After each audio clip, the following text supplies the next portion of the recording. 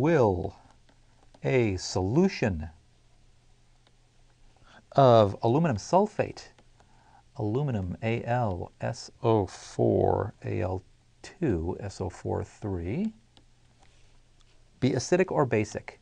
B, acidic or basic?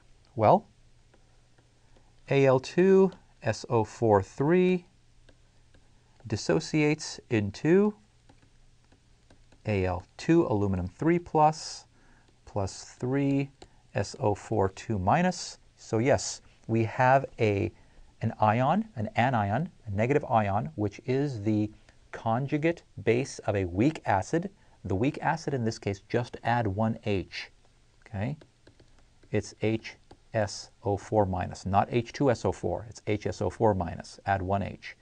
And aluminum happens to be that thing that forms that species, Al, the hexaaqua aluminum 3.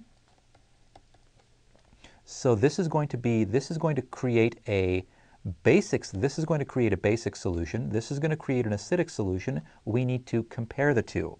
So we want to know the Ka of this. The Ka, we already know that one.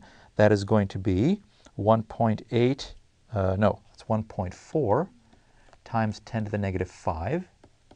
And we want to know the Kb of this. The Kb of this is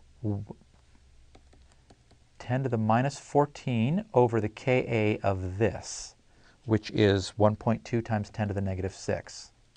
I hope you guys saw what I did. I found out the species that are floating in solution. This, the conjugate acid of that is the HSO4. This actually just forms this species. We have the Ka of this. We find the Kb. We don't take the H2SO4. We add one H to it. Okay? One H at a time. It dissociates one at a time. It associates one at a time.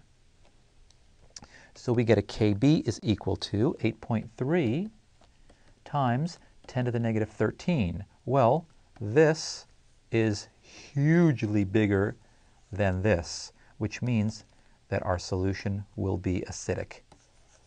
This aluminum species will dominate the acidity of the solution. We will get an acidic solution. And that's how you handle it.